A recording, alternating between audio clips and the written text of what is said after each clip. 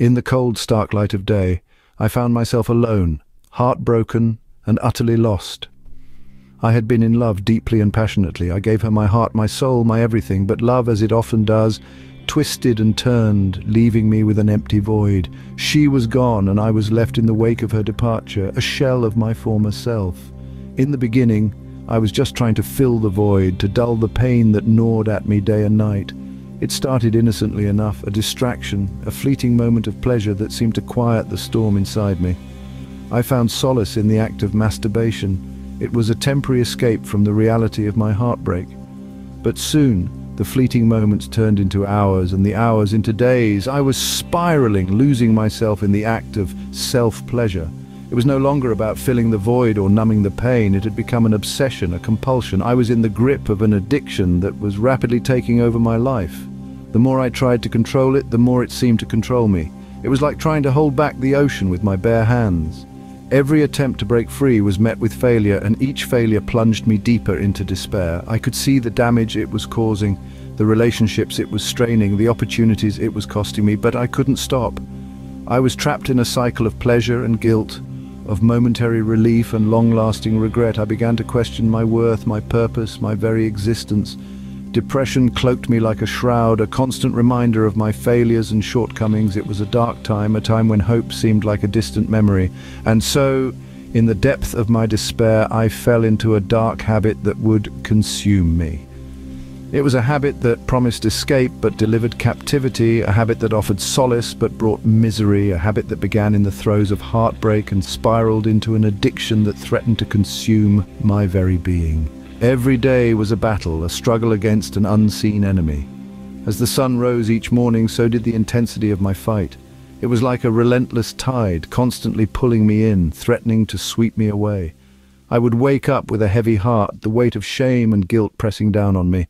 The addiction was like a shadow, always lurking, ready to pounce at my weakest moments. Every corner of my life was tainted with this secret obsession. It was a hidden struggle, one that I bore alone, away from prying eyes. The isolation was suffocating. I was trapped in my own world, a world where I was both the jailer and the prisoner. It was a world filled with guilt, shame, and self-loathing, where every day was a desperate scramble for control. I was constantly at war with myself.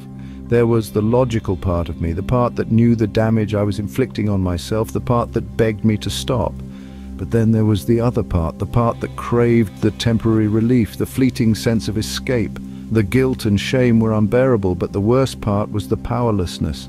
It felt like I was stuck in a vicious cycle, a never-ending loop of self-destructive behavior. It was a constant tug of war, a daily battle of wills. It was like trying to climb a mountain, but with each step I was slipping further down. It was a struggle, yes, but it was also a silent cry for help, a desperate plea that went unheard.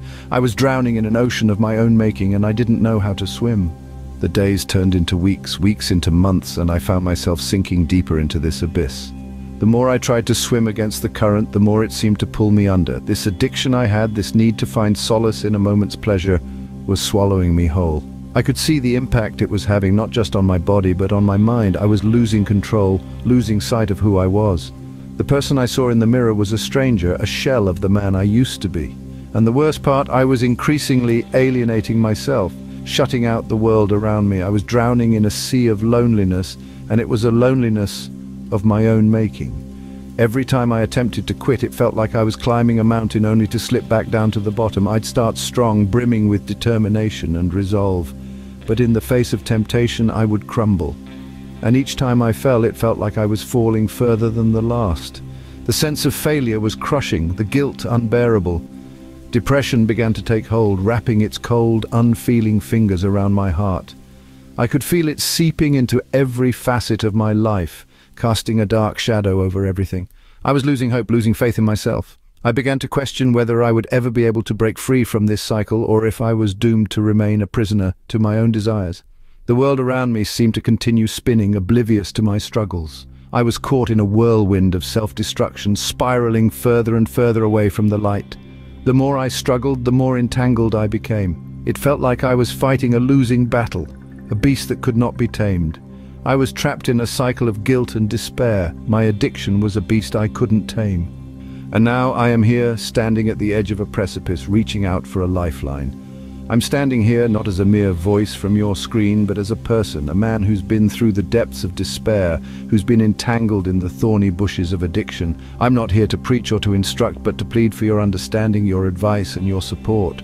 You see, I've been fighting this battle in solitude for far too long.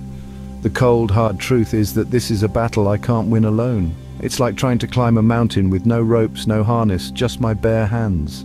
I've slipped, I've fallen, and I've picked myself up more times than I can count. But the mountain is steep and the rocks are slippery, so I'm reaching out, extending my hand, hoping someone out there will grab hold. I'm not asking for a miracle cure or a magic wand that can make this all disappear. I'm asking for your help, your advice, your words of encouragement. If you've been through this struggle, if you've felt the same pain, the same desperation, I want to hear your story. I want to know how you faced this monster, how you fought it, how you won. I want to learn from your experiences, your victories, your defeats. I encourage you to share your journey, your struggles, your triumphs. Write them down in the comments. Let your words be a beacon of hope for those who are lost in the darkness of addiction. Remember, it's not about how many times we fall, but about how many times we get back up. It's not about the battles we lose, but about the wars we win. It's about the strength we find in our weakest moments, the courage we muster in our deepest fears.